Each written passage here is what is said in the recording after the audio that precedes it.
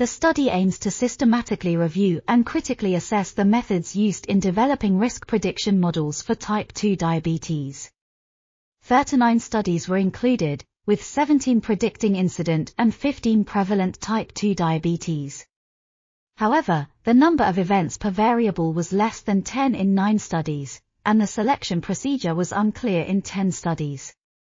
The study found that poor methods such as univariate prescreening, categorization of continuous risk predictors, and poor handling of missing data were widely used, which could compromise the accuracy of probability estimates.